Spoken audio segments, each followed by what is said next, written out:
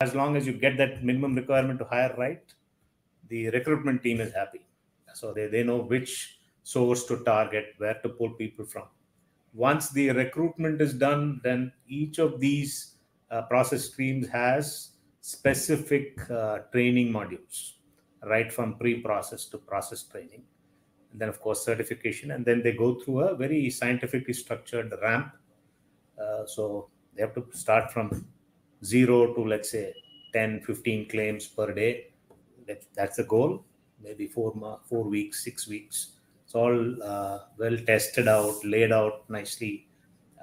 Glide path, we call it. So you glide smoothly, go up the curve in terms of speed, make sure the focus is on accuracy, get your accuracy right, and that's how they become a steady state resource.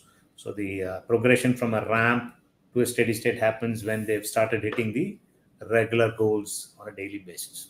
Thereafter, they're all steady state resources. 1 year into the steady state bucket, they become eligible to become leaders. They go through internal job postings, they go through interview panels, and if they're really good, like you said, they become the transition from managing oneself to managing 20 people happens.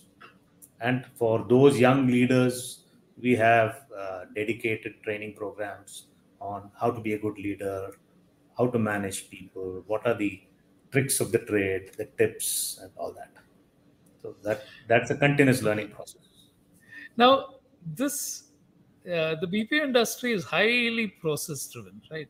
Mhm. So, is there any room for creativity within this, or would you say that people who are of a who want constant change on the job, this is not for people who want a very structured environment where they learn, where they'll do well, is where a BPO is best suited.